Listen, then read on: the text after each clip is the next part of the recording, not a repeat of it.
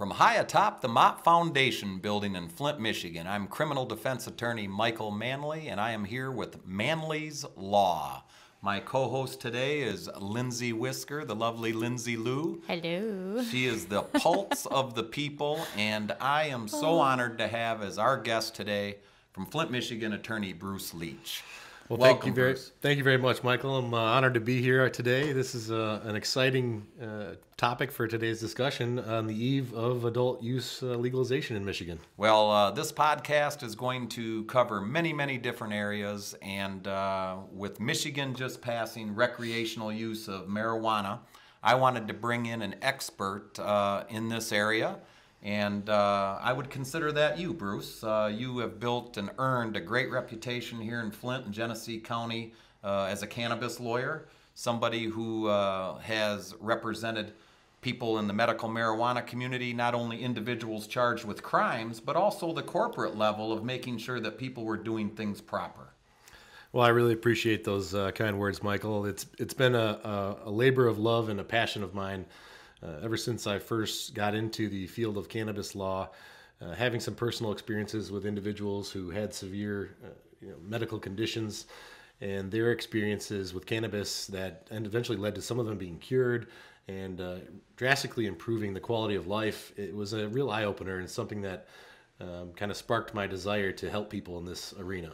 Well, one of the things I want to do is just introduce you to our audience, because I think with the changes in the law, they're going to need people like you and I to help them. And I also have Lindsay here to call BS on both of us if we get a little out of hand. But again, we are high atop the Mott Foundation building, and once this law, we may be higher atop the Mott Foundation building. Sounds good. But Bruce, you originally are from the Flint area, Grand Blanc High School, and ended up going, I believe, to Syracuse for college, correct? That's right. Born and raised in Grand Blanc, and then I chose Syracuse for my undergraduate degree. I was studying television, radio, and film production, and a dual major in Spanish. At the time, I finally figured out I wanted to go to law school and be a trial lawyer, because I was very drawn to the legal system and helping people find justice in a system that had so many flaws and treated people differently and unfairly in a lot of circumstances. So I felt this was something that I could do and take upon myself to try to, as you do, find justice for our clients. Right. And when our type of law, criminal law, trial lawyers, it's very, very competitive. And you actually played Division I sports. You swam at Syracuse. Isn't that true? Yeah, I had a great experience my first year at Syracuse. I was on the varsity swim team there, and it was quite an eye-opening experience, pushing yourself very hard and beyond the levels that you really thought you could ever do before. But the power of the mind and overcoming those challenges is pretty amazing. And I spent my first year there on the team, and we had several individuals that ended up swimming in the Australia Olympics in 2000 for Serbia and Croatia who were on the team. And I spent most of the year trying to keep up with them in practice. They were pretty impressive swimmers, and it was a little out of my league, but it was a great experience in life and one that I cherish. And I'll go to the pulse of the people. Look how big he is now. How do you think he'll do? Good. You think he can still swim? Yeah, potentially. All right. But he was talking about doing CrossFit. That's what we were talking about a little bit earlier. So that might be something to segue into, swimming. Who knows? Well, I'm going to tell a little secret. I've actually done CrossFit with this gentleman. That's right, we have. Brute strength. That's all I can say. Not a lot of grace, but I don't know. brute strength. I'm trying to keep Can up you with you, Mike. swim well with a lot of muscle? Well, absolutely. I still actually compete in triathlons every year as a fitness test. So I do. In April, they have the South Beach Triathlon, where I went to law school at University of Miami. Okay. And I do the South Beach Triathlon there. It's a mile swim, 26-mile bike, and a 6-mile run. And then in August, at the end of the season, is Chicago. So those are the two events that I try to do annually. That's where I'd fail, is that swim. Doggy paddle. That's okay. That's all right. It'd be a very cute doggy paddle. Anyway, with our jobs, I think you have to have that outlet, because it's very, very stressful. And there's a lot of anxiety in our jobs, a lot of depression. We see a lot of depression. And that kind of segues into the use of marijuana for medicinal purposes, and now in Michigan for recreational purposes. And again, I wanted you to be on Manley's Law so we could tell our audience what to expect out here. because I have a feeling you and I are going to be very, very busy. You on the corporate end in helping people set up proper businesses in compliance with the law, and probably both of us for impaired drivings and things like that, where I think the police are going to try to crack down, because it's not going to be easy. Yeah, that's unfortunately true, and something that I think is fairly predictable. Throughout the history of the original Medical Marijuana Act, there have been numerous areas of a poorly written law that had to be decided in the courts. And unfortunately, the vast majority of those times across the state, the law was applied and interpreted unequivocally, asymmetrically. The defenses, the prosecutions varied from town to town and county to county. So it was very difficult for a layperson to understand and remain compliant with the law, because the definition of compliance changed depending on where you were located in Michigan. Unfortunately, this led to a lot of unnecessary and what I feel was malicious prosecution in certain areas.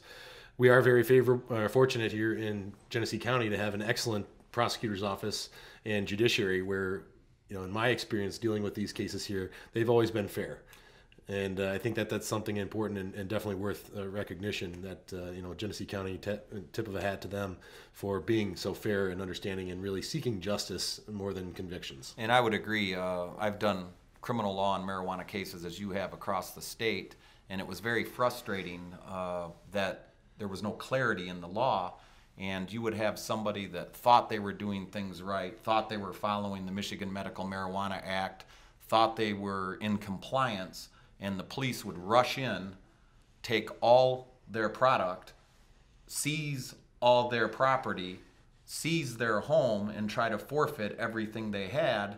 And they really had no money to fight, and they lost everything that they had put their life savings in without due process of law. And we saw, I think we both can agree, some abuses. Would you agree with that? Absolutely. That's one of the biggest travesties of the Medical Marijuana Act, and the result of, law enforcement who is, particularly biased and opposed to any form of marijuana.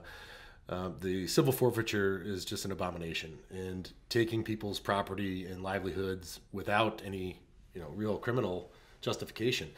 In many of those circumstances, and as you know, defending all criminal cases, it's innocent until proven guilty beyond a reasonable doubt. And in this scenario of a medical marijuana patient or caregiver, it really became more like a civil case, because in order to avail yourself of the defense of the Medical Marijuana Act, you had to present evidence. You had to present your case on why your specific medical condition and fact scenario fit the protections of the law. So it really kind of turned the criminal justice system on its head. Rather than being innocent until proven guilty beyond a reasonable doubt, you now had to prove your innocence. So looking at it from that light and understanding that the average layperson, heck, let alone judges and lawyers, can't agree on what the law means and how it's interpreted, it's not fair to expect the average person to understand it and be able to remain compliant with it, especially when so many of the gray areas were determined by cases, sometimes on a monthly basis. Right. And there were updates from the Court of Appeals or from the Supreme Court on very key issues. And unless you're on a listserv getting those cases handed out to you fresh off the press, it's very difficult to keep up with as an average patient or caregiver might. And there was a couple things that I'd like to point out, and I agree with you about Genesee County. We would have conversations with the prosecutor's office, conversations with local police officers. We're very lucky to have the police forces that we have here in Genesee County. Absolutely. And they were frustrated because there was no clarity in the law. So that's the first point, that I really thought they tried, and I thought law enforcement was doing their best, but it was frustrating for all of us, including the judges, because there was no roadmap for us. Yeah, and the lack of roadmap is troubling for all sides. From law enforcement perspective, from the bench, amongst our own defense community, it was met with varying ranges of perspectives and positions because nobody understood it. So they didn't know, where am I supposed to start and what's the path to follow. And so that's where, people like yourself, myself, and there's, I'm one of many excellent cannabis attorneys in the state of Michigan that have put their lives in practice and dedicated to helping people in this area. Many of them were involved with the committee or the proposal to regulate marijuana like alcohol, which has just passed. So I would give my a nod of appreciation to those people who put in all that work. It's too many to name individually, but those people really have helped to spur change and advance the state of the law in Michigan. And really, it's for the benefit of the patients. Right. And so, kind of coming into now where we have the proposal one that is passed with adult use, it changes a lot of things, but certain things remain the same. Some of the most important ones right out of the gate are the ability for people to possess up to 10 ounces and to use it still on private property or in an appropriate adult use scenario. And I like to call it adult use better than recreational use because it implies that you should use it responsibly and like an adult. And I think that's important to remember for anybody that's looking to get started tomorrow on the eve of legalization. Well, let's go back. First of all, again, you're very humble. I think you're the best cannabis lawyer. That's why I asked you to be on my show. Your reputation precedes you. I think one of the things in medical marijuana that people didn't understand that it was, in a couple things I want to point out before you answer. First of all, it was never legal federally. Right. So if they wanted to selectively enforce it with federal law, they could have. And two, it never made, the Michigan Medical Marijuana Act never made marijuana legal. It just gave, pursuant to Section 6 and 8, gave you a legal defense to possess certain amounts or grow certain amounts. So we've kind of now opened the door from a legal defense to having marijuana actually be legal by state law. Do you see a difference in the two? Absolutely. There's a big difference. And you hit it right on the head. There are different protections for someone who's a patient or a caregiver versus someone who's going to be using it recreationally or as an adult. And I think for those people who are patients and caregivers, I think it's important to maintain that status as a patient and a caregiver because there are those additional legal protections. There's a lot of uncertainty as to how this law is going to play out. There's already been some proposed amendments from the legislature about, eliminating or limiting home grow abilities. The lawmakers were unable to come up with this law on their own. Therefore, the people put forth the proposal that passed, and it was voted and approved by the will of the people. But the legislators still want to, have their 2 cents on it and try to amend certain things that were spent a great deal of time and effort and forethought and foresight into planning and putting into the law the way it's currently written. So I think it needs to stay the way it is for now. But there's always the opposition that's going to try to challenge certain things. But the difference is going to be clear when you're a patient or a caregiver. You still have the protections of the Medical Marijuana Act. And depending on which county or city you might be in, the enforcement levels will be different. The police are going to treat it differently. And the prosecutor's office will treat it differently. I mean, many cases that we've dealt with in Genesee County or some other more friendly counties have been treated fairly, treated just. We've either won dismissals or earned the respect of the prosecutor to agree with our position and dismiss the case voluntarily. In other counties, it's not that way. I mean, our neighboring county to the south, they like to put people in jail or prison for first offenses if they can. Well, a lot of politicians like to legislate morality. And, we are the land of the free. It was voted upon.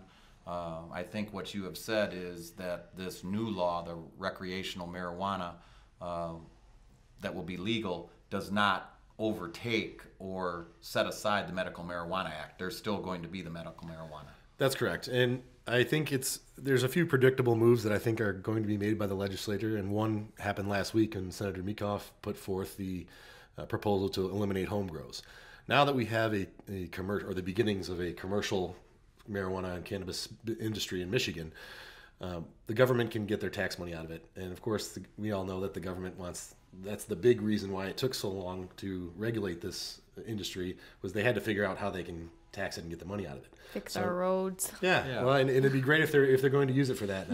I have high hopes for their use of the funds to put into the right areas and fix the things that need it. Schools, roads, infrastructure, things like that. I mean, especially being from the Flint area, this is something that's near and dear to all of our hearts. Mm-hmm. So I think one of the arguments that was made was to tax it. So the pro-marijuana people were saying this is going to fix the roads. And I want to go to the pulse of the people over here with Miss Lindsay with respect to one of the things that I have seen, and I'm sure Bruce has seen too, is that the misuse of the medical marijuana by young people from your generation.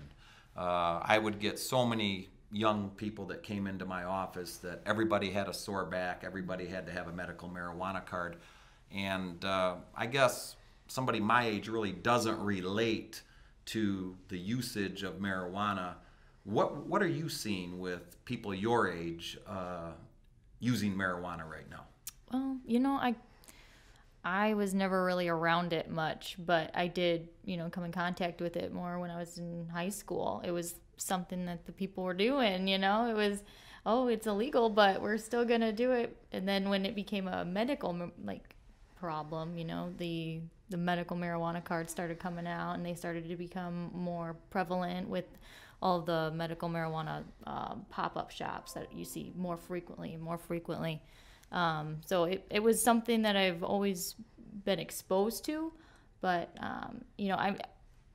it's something that we're still it's vague. It's a very vague bill, and we didn't know what was legal, what was not, So even having you guys talk about this in layman's terms would be helpful for people that are my age and are still unknowing going forward. So I would say that's about dead on from what I've seen from the vast majority of clients that come into our offices to talk about these things. They just don't know. They just don't know. Right. And I think it's still a gray area right now. We talked about that prior to the show today, that we don't know how this is going to be enforced. Mm-hmm. So now we have a recreational medical or a recreational marijuana law. Can you just give us a nuts and bolts in 30 seconds, tell our audience basically what Proposal 1 says? Well, the immediate effect tomorrow is that anyone over the age of 21 can possess 10 ounces, up to 10 ounces of usable marijuana, which is the bud form or extracts or gummies. I mean, there's all different forms. But you still have to use it on private property or not in public places. And one of the biggest issues that are going to come up is the operating under the influence of drugs. Most law enforcement officers I know, especially locally, are glad that they don't have to deal with this anymore. But there's still a select group of few of them who think that you may have won the battle, but you're going to lose the war on drugs. And therefore, they're going to make it their mission to stamp out anybody who has marijuana in their system while driving. And let me ask you this, Bruce, with respect to how marijuana is being used. I go back to the 70s and the 80s and the 90s, and I always tell a story that I've had people beat their wives on alcohol. I've had people shoot somebody for looking at them wrong on cocaine, and I've had somebody had $1 million stolen and they were smoking marijuana, and they said, dude, you effed me.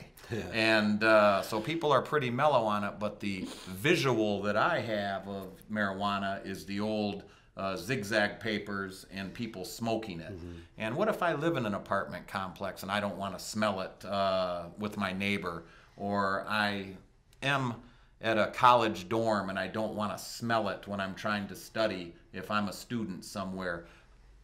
Are people still smoking marijuana, or is it mostly edibles and gummies and liquids and things like that? Well, there's if you know. Yeah, well, actually I do. Thank you. But there's an ever-widening range of products. Smoking marijuana is, obviously if you're smoking something, it's not that healthy. There are other forms of ingestion that are far more healthy and less adverse later down the road for symptoms for the body. But, as far as campuses and schools, all the universities in the state of Michigan have taken an opt-out policy. Despite it being legal and there really being no criminal penalties, the university is going to be imposing their own penalties for people who get caught possessing it, even if you're over 21 and you're compliant with the law. They don't want it on campuses, and I think that that's an important distinction, that education comes first and people need to be respected. But again, that goes back to the adult use. If you're using it like an adult, then you're going to be respectful and mindful of others. Same situation with a landlord. There was legislation passed during the Medical Marijuana Act that allowed landlords to either say yes or no to a patient either using and possessing cannabis or a caregiver who is seeking to cultivate on their property. Landlords have the right to say yes or no to a proposed tenant. So if you're in that situation, it's best to get some legal advice to start and then have an open and honest discussion with your landlord. So breaking it down, two answers that you gave that I think are very good for our audience. Number one, and going to Michigan Stadium and watch a Michigan football game, there are signs up there that say no smoking even for medical purposes. So obviously Michigan has taken the stance that marijuana is not going to be allowed on campus. So that's something that each person should probably check on any school, institution, or public place. You would agree with that? Absolutely. It's very important. And my understanding is that just about every university in the state of Michigan so far has very quickly said, we recognize that this is legal, but we're still going to respect the academic environment of the university and protect that for people who don't choose to participate. So that may satisfy some people that were against the bill. And the second thing is, what you talked about to our audience, is about a landlord. A landlord would have the right to say, I don't want you to live in my apartment complex. I don't want you to live in my rental home if, in fact, you're using marijuana. Is that the way the law stands? Well, the current state of the law is that, but I find that a little troubling because it seems awfully discriminatory and open to bias. There's fair housing acts in the United States that protect people from being discriminated against for housing purposes, and I think again the state of the law in legalization is one thing, but the rest of the law, banking law, landlord-tenant issues, property laws, those laws haven't caught up to the pace of legalization movements in the United States. I mean, we now have over 27, 28 states, I think, maybe a couple more just added it as last November. So, that progress is happening very rapidly. And we have states to look as examples for California, Colorado, to see how it's unrolled for them. And quite honestly, here in Michigan are in a great position because we're just lagging far enough behind Colorado to use that test case and try to harness the power of the industry and the good things here while making some adjustments to eliminate some of the more negative impacts that are perceived by law enforcement. Sure, and I'll go to the pulse of the people over here, Miss Lindsay Lou. Do you want to live in a place where people are smoking marijuana? I mean, how do you feel about that as far as if you're a non-user and you have that smell that I hate the smell. Okay, so I mean, is it something Being that... honest, I do. It's both the best and the worst thing about marijuana. If you like marijuana, that smell is wonderful, but if you don't, it's just like, hey, I'm over here. It's just it's big very, red flag. it's prominent. You can, if you go out and you smell it, you're like, oh, there it is. I know somebody's lighting up somewhere. Well, it had a different smell after a while when you're growing up and you go to old Atwood Stadium and, the bathrooms would be filled with marijuana smoke. It smelled... And then I was out in Colorado skiing one time, and it smelled like a skunk. Yeah, like a literal skunk. Like an actual skunk. Yeah. But now the demographics are vastly changing as well for users, and the old baby boomers now who grew up anti-drugs and just say no are coming around to really realizing that they can exchange a handful of these pill medications that have horrible side effects that you have to take another pill for the side effects, right. And exchange some or all of those for medical cannabis. And it's one of the least invasive treatments that they have found to be very effective. And that also spreads right into the other forms of ingestible marijuana. The vapor pens, they don't give off those kind of real noxious, powerful odors. Powerful scent, yeah. So the vapor pens are very discreet, as well as the edibles. I mean, the majority of people that I've dealt with that fit the baby boomer type generation or the older generations now, for home care, for physical therapy purposes and things like that, they really prefer the edibles or the oils and vapor pens because it's very discreet. Nobody would ever know that you're using it. Mm-hmm. Well, this is very, very important for our listening audience and our viewers in that you've talked about colleges and universities and public institutions. You've talked about landlords and what they may be able to do. And before we finish up our show here, I want you to address the operating under the influence of drugs and how you feel and what we're hearing the police are going to do and how much is enough to get somebody pulled over for a drinking and driving type of charge. Could you just touch on that? Yeah, well, I'm glad you brought that up again because to me that's the most important factor and risk factor for people that they need to understand about the new law. operating under the influence of marijuana is going to be, in my opinion, one of the biggest and most prosecuted cases in the next upcoming years. It's an area that there really is a lack of foundational science and peer-reviewed study on the impacts of marijuana and driving. But we see all these drug recognition experts and all these police officers are going to drug recognition school right now so they can see if somebody's under the influence of marijuana. How much does it take in somebody's system of the active ingredient, THC, to be arrested and charged with operating under the influence of drugs in Michigan? Well, that's the million-dollar question, Mike. And honestly, it's very difficult to put a number similar to what would equate to a 0.08 for alcohol. So no arbitrary number is out there right now. Currently, there's been discussions from anywhere from 5 to 10 nanograms of active THC in your system. But here's the big catch. Let me stop you there. How high would you be at 5 to 10 nanograms? I don't think very much at all. Okay. Generally speaking, when marijuana is ingested, you'll have a spike up to 50, 100, 150 nanograms of active THC. But rather than alcohol, which kind of follows a curve, marijuana has a spike and then it drops off in a slope off to, going back down to zero. Does your body weight have anything to do with that? Yeah, absolutely. Body weight type, same as alcohol. Okay. I mean, a 100-pound beautiful assistant would, be able to drink a couple drinks and feel pretty good. Where someone my I'd size be dead. Would have a few and just be warming up or feeling the effects. But with marijuana, you have an instant spike and then it tails off. And so the length of time in that, the active THC is at a level where you're feeling the effects or intoxicated generally can be 3 to 4 hours. But the flaw in the prosecution by the police is that all of these drug tests that they administer test for the metabolite. And the metabolite is what's in your system for a month or two. Even though you haven't used marijuana, you didn't smoke it, you're not high. The tests and all of the drug tests, other than a blood test, all test for metabolite.